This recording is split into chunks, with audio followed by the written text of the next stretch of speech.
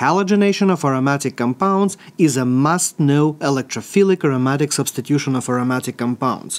The reaction starts by first forming the corresponding electrophile, which is going to be made by interaction of our chlorine with the catalyst, which in this case is iron chloride, making a complex which going to serve as our electrophile. Next, we are going to proceed with our electrophilic attack, in which our aromatic ring is going to interact with our electrophile, giving us a carbocationic intermediate, which is of course stabilized by the resonance, but I am not going to show all the resonance structures here. Now, finally, we are going to restore our aromaticity here by removing this hydrogen with essentially the leftover from our electrophile, like so, giving us our final product, HCl over here, which is our co-product, and we're also regenerating our catalyst iron chloride that can go back into this reaction and do another cycle. And although this reaction might look like an addition reaction,